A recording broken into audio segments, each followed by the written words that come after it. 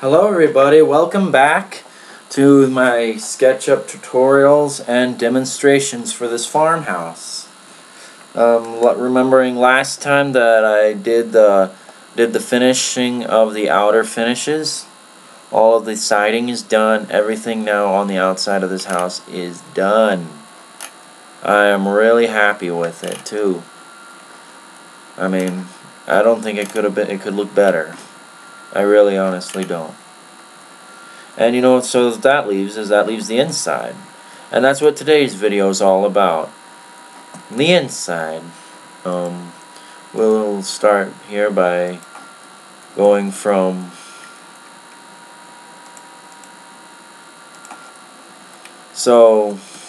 remember how I sort of showed you how to make components, and here's a door right here that I made. Happy with that door being there. So I'm gonna keep it there. And we'll be putting more of these in today.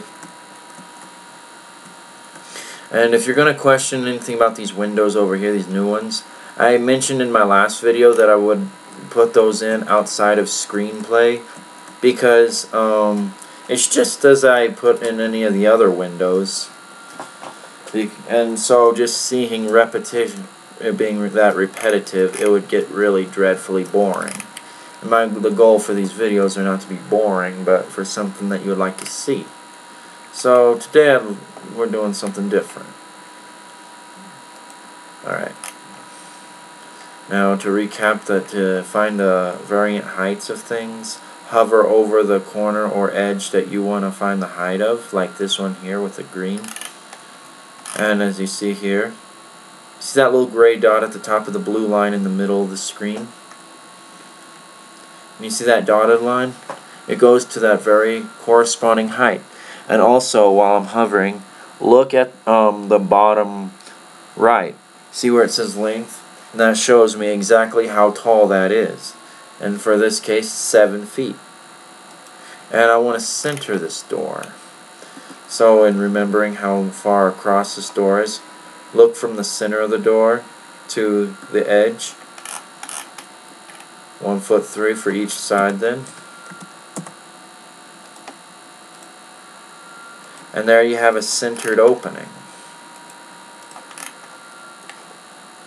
Because that's what I want in this room.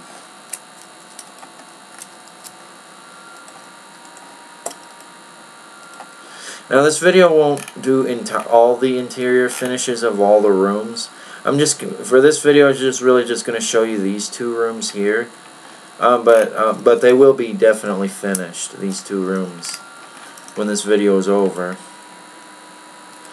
So you will like it.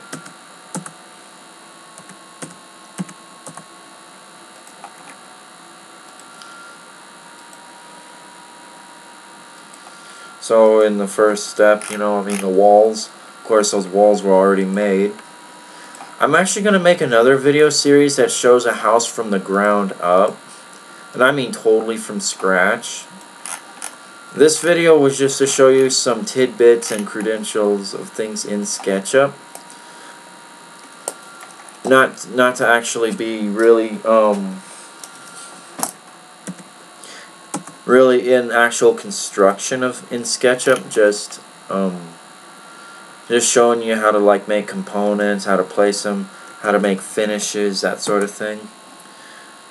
But I actually got a comment from another YouTube user, a SketchUp user, and a house builder, well, a popsicle stick house builder. He brought it to my attention that he would love to see a whole house come up. And then that actually got me thinking. Yeah, that I actually think. Just kidding. But anyway. Now this is going to be an arch.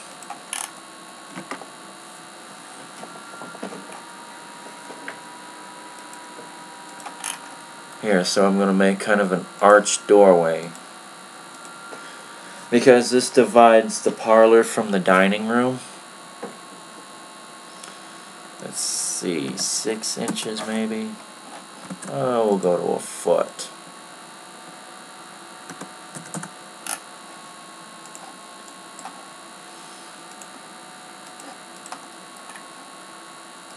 And this will actually be open. These other two doorways are actually going to have a door in them, and there's going to be a door in there too. So, yeah. Alright. And then just for these rooms here, I got all of the door openings that I need.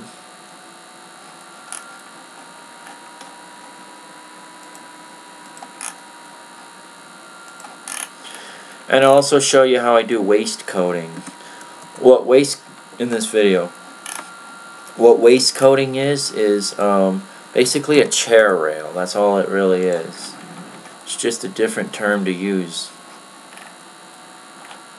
But yeah, waist coating is just a chair rail. Chair rail is basically a piece of trim, a fraction of the wall on the way up. And you'll see it whenever I make it. Alright, so I mean, I think, yeah, in one of the previous videos, I made door frame, like I showed you how to make a door frame there, and I'm using that model right now. So what you do is you close these up, and you use the offset button. Offset. And also here, just double click and it'll make it the exact same as you had it on your last move. Click, double click, no, not erase yet. And then do this and hover, like that. Double click, double click, double click. Now erase. Go under, erase, and again, this is my way of doing things. What a lot of people I know do are just go to the warehouse and warehouse community and get models that way, which they download doors instead of making them. I make my doors just because I like my own personal. Like having my own personal identity. It happens.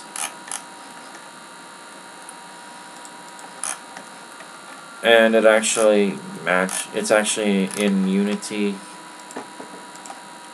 of my style. I mean, I have a feeling I really don't feel that it's really mine. And that's how I get satisfaction from these models, is knowing that it really is mine, and that I made it. Now, however, I do download toilets. I cannot make toilets at all. And those I download. And yes, I download it from Google.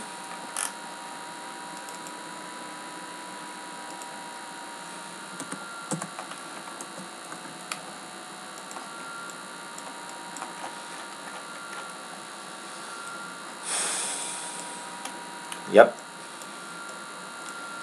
But in any other circumstance, I make it. I even make my own kitchen sinks, dishwashers, refrigerators, etc. I mean, those things that I just mentioned are all very simple. Actually, kind of just letting you know that that is a dishwasher, that is a refrigerator. It doesn't have all the little buttons and stuff on them. I mean, I make my own stoves. Too. I mean, but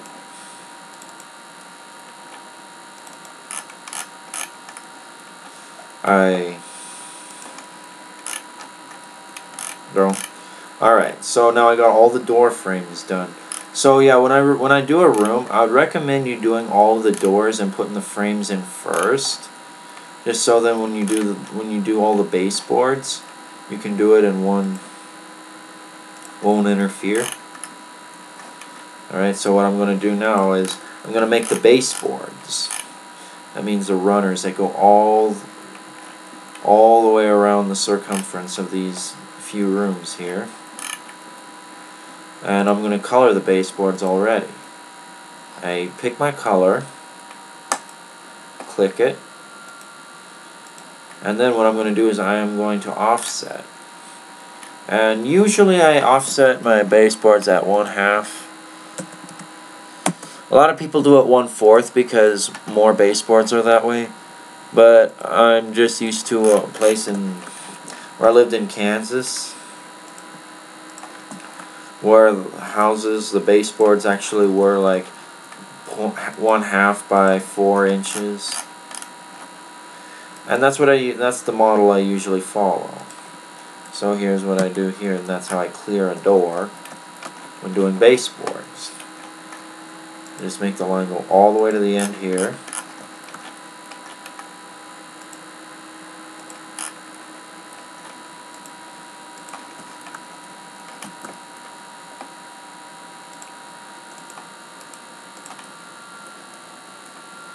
I get rid of these because when I right click and say select all, I don't want it to select all connected. I don't want it to select the house too. And then it also makes it slow, makes the computer slow. I don't know how your computer does it, but mine just makes it very slow, and it's frustrating. But in, I think, the previous video I did make an account for that Sketchup, as well as any other program though. Any program has its frustrations. So, I mean, hear how people knock Sketchup just because of some things that they can or cannot do. But they just need to think that there are other programs too, even though, like they say, Rhino or ArchiCAD is so much better. Still has its downfalls. And also, I mean, I'm thankful that Sketchup is as user-friendly as it is. Because there are other programs that, I mean, I'm not going to lie, I just totally suck at. I really do. No matter how big the imagination is. But I mean, it's just kind of knowing the controls and how much of in control you are with some of the things you're handling. Like this, for instance, I mean, making the project line by line. Like, that's why they call it SketchUp. I mean, that's what makes it as user-friendly as it is and easy and fun. Alright, right now I'm going to extrude the baseboards. Okay, so 4 inches, and I'm just going to stick with that model.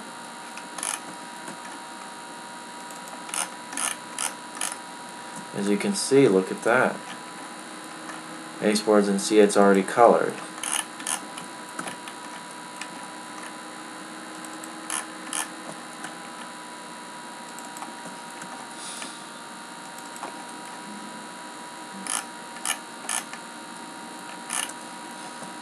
Alright, so that's how you do baseboards. And for now, I'm going to keep these lines here, even though they're only temporary. It's because, I mean, when I work on certain rooms, I don't want, like, whenever I choose a floor, like, let's do that right now. I go down to wood for this one. It's a nice wooden floor, don't you think? You see, for now I'm working on this room here, and then also when I do the baseboards and stuff for this room, it's not going to interfere with this room at all. But when I'm done with both rooms, then I remove the line. Plain and simple. Or if I were to have a door, there, I wouldn't need a line. Like this door here is a blocker already. And I didn't do anything here because I knew that I was going to work on both of these rooms. And so yeah. Now what I want to do is crown molding. Crown molding's easy, quick. I just make a line going across the rooms I want to work on. It makes these planes. And like the baseboards, I color them already. See? And then also I determine the, I'm sorry, I cannot, the width of these boards here. So, and then I bring it down however far I want. I just go with 4 inches, but you can do whatever you want.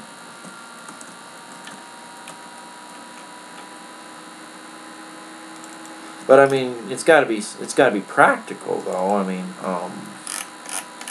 if you're gonna, I mean, if you're just playing around, you know, I mean, it's fine. But if you want to present something to let you present to others, try to make sure that it is up to par in terms of accuracy and realism. You can see here, I'm just finishing off here.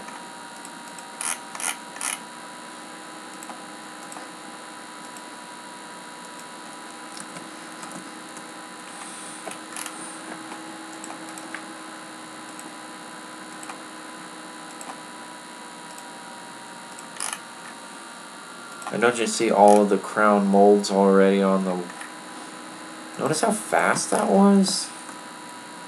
Yeah, that's fast.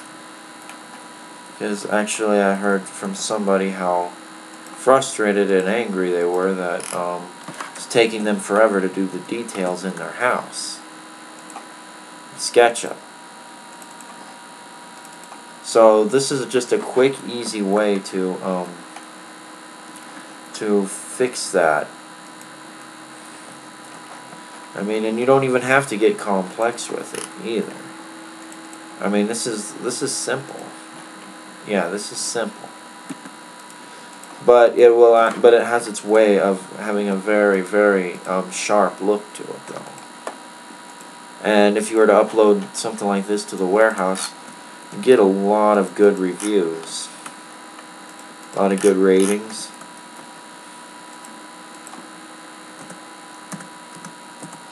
But I mean, this is the way to go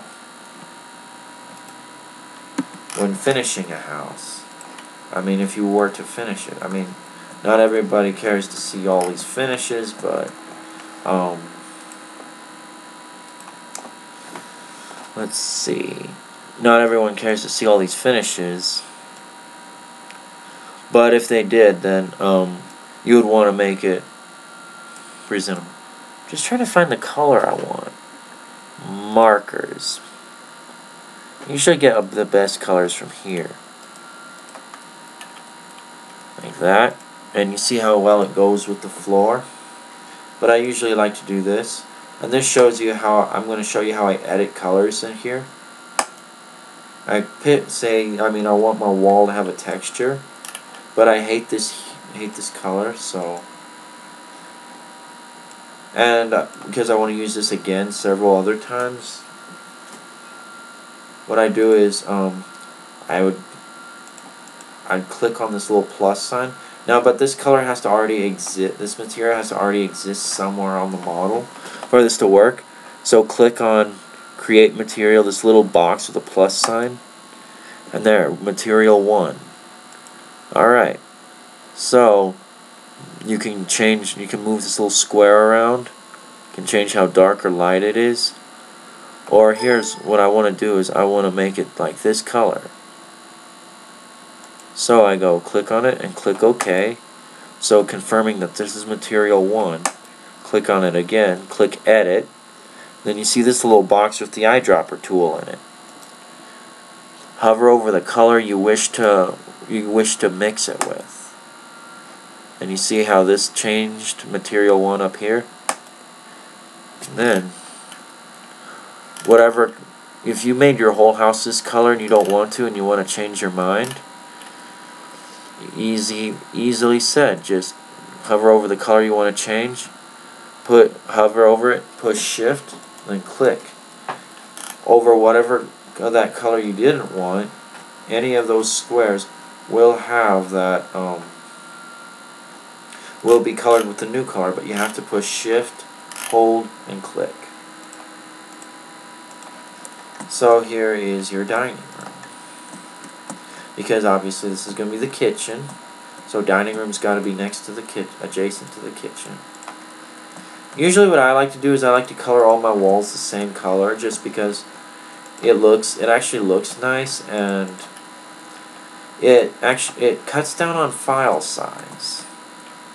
The more colors you have in a model, the bigger the file size. So what I'll do here, usually how I finish closets is usually just for the benefit of when I'm looking upward. So I'm just going to put a shelf in this closet.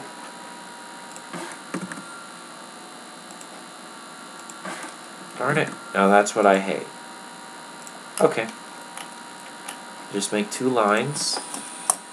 Make it up as high as you want or as low as you want. I usually go to there and then wood. Color in between the lines. And extrude it 1 foot. Enter. Sometimes I go that extra mile by putting that unfinished wood on the bottoms. I always do that when I do kitchen cabinets, kitchen cupboards. I always do that. You know, it just gives it another one of those realistic flares. And I shoot for realism every time I use the software. Every time. Alright. See, here I want to put my doors in. And I want to have them just like this. Now, unlike that last video where I didn't make those windows and doors the components, luckily I made these components here. Sorry, I clicked on the wrong button. So I go to Window, Components, because it saves into my model. So I go to In Model, Door. Voila, there it is. There's my door.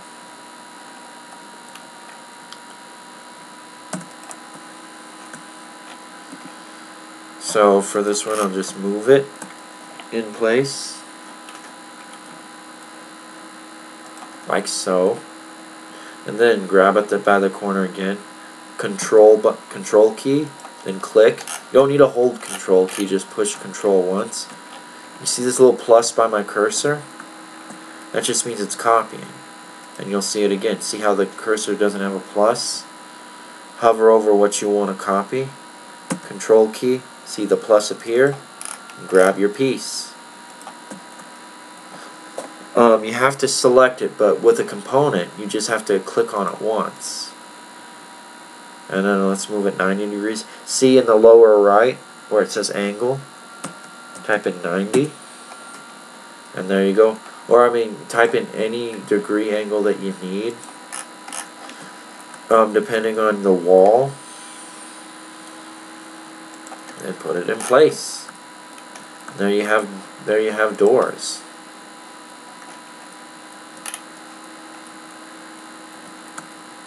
With knobs. Knobs are relatively new. I'll show you something else. We're going to make ceilings now. Well, I'm going to make the ceilings. Sorry. Alright, you see here? What I like to do is I'll take the layers, and whatever layer is above the layer I currently was working with. For example, second floor. So what I'll do here is I'll make layers. And also, to cut down on file size as well, you want as least layers as you can. I just have the number of floors here and the roof. That's all. You see here? I just make those construction lines to close to make these planes. And that's honestly how easy it is to make a ceiling. And also, you see here, it's also easy because look, you may remove that. See, it's just on this layer here. See how easy that is? You don't have to mess with anything else. Because it disappears as soon as you turn off the second floor layer, because when you turn off the second floor layer, I am assuming that what you want to see is the first floor. Or at least the floor below it, you know, I mean, depending on how tall your house is, or building, other building or whatever. Duh, a house is a building. Wow. I get my special moments. Bear with me. Alright. Plaster. See, this is what I mean. I'm using this color again. And this is usually how I make my ceilings. Alright, let's do some waste coating. And that'll be the conclusion of this video. The dining room usually has like a chair rail or something. So here's what I'll do. Instead of drawing new lines, I'll just take the baseboard, right click, makes it select, the move tool, which is this little star up here, control key, and however high you want it to be. So I'll say 2'7" for now. That's usually how, and then that'll be the bottom of your chair rail. And then from there you extrude it. Usually have it less than the actual baseboards and crowns. Now from in here, what I like to do is I like to erase here. Well, it turns out that these aren't closed yet. If you see thick lines like this, you know, just draw over them and that will close them up for you. And then from inside, I like to clean this up because it just looks cleaner, and you're not going to believe it significantly cuts the file size down. The less unneeded lines you have, the smaller the file, which means more use for you. And there's a chair rail. Here's what I like to do here's what I usually like to do. There's a material that I made in one of my other houses that I want, so I'll just go in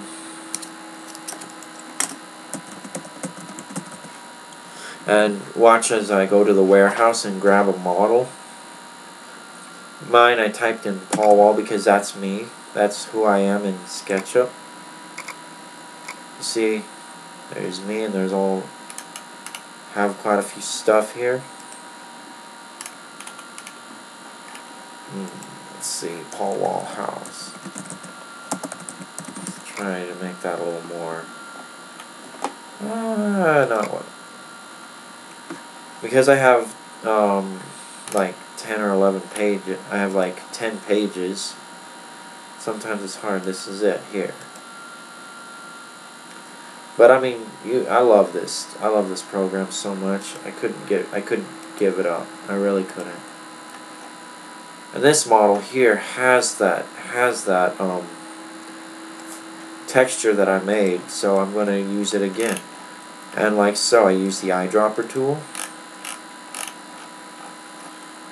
Come over here, and voila, I use it in this model. Doesn't that look nice? Yeah, I think it looks nice. You don't have to think it looks nice because, I mean, art, it's an opinion question. Alright, see? Now what I'll do here is I'll just, because I know I don't need it anymore, I'll right click on the component, delete, warning, all instances will be deleted. Yes, let's get rid of it. Hello, delete. And delete. There. Well, also, whenever I upload to the warehouse, it asks me if I want to purge my model, and I always say yes, because when it isn't here, whenever the items aren't in presence, but are still in the library, purging them will clear the library of whatever is not shown. Alright, so it's already it's already programmed at 2'1", 2'7", sorry. So I just come up like that, copy. Now, whenever doing this, you kind of gotta watch it because it got in the way of these windows. So in that case, I will have to draw them.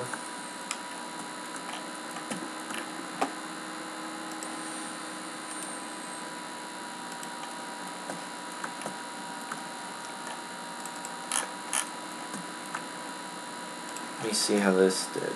Yep, you just have to draw over it to close it up. But I mean, look at it though. I mean, the house is, look at how simple the house is compared to a lot of SketchUp artists. I mean, they go into all sorts of details and everything, and I really don't generally. But I mean, look at how nice it, I mean, don't you think it looks nice? Shows you just, I mean, simplicity has its real benefit. And besides, you can do almost anything with it.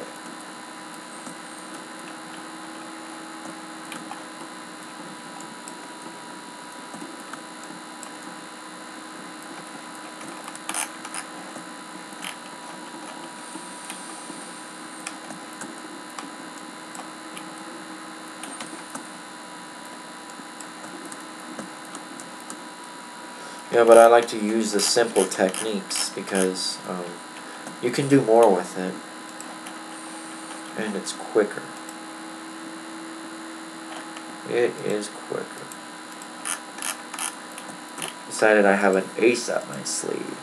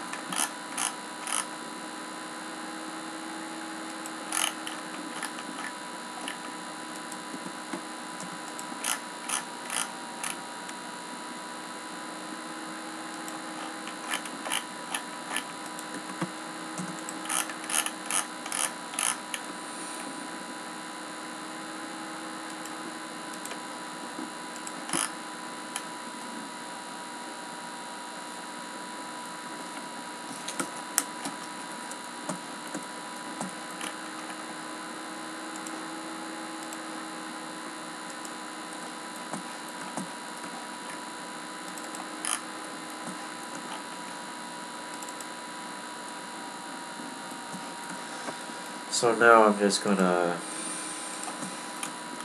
go ahead and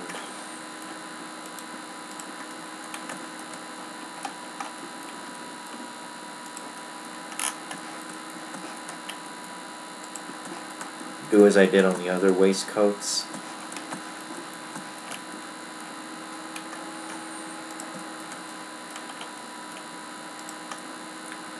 Close them up well. Erase what I need to erase.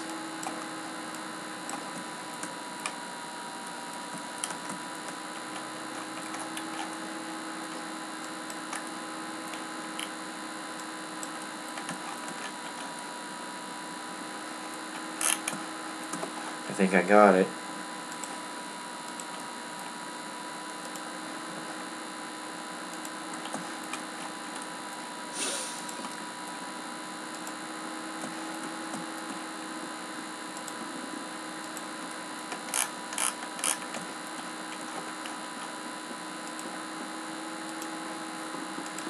And then just go back and erase the construction lines.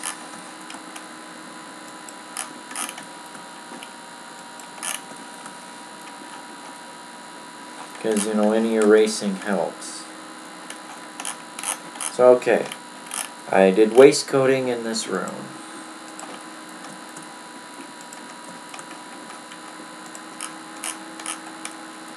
I really did do things, it turned out. And let's have a look at it from the room from inside now. Go back and I turn back on the second floor layer.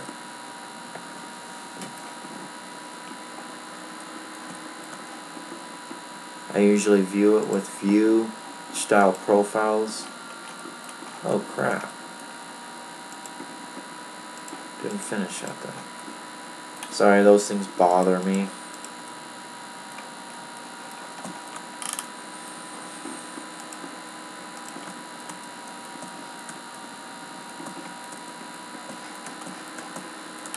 Yep, there me running into those walls again. Glad I'm not that way in real life. Man, boy, would I have a concussion.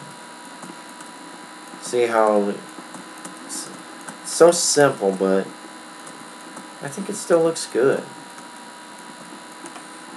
This is your 5-panel door.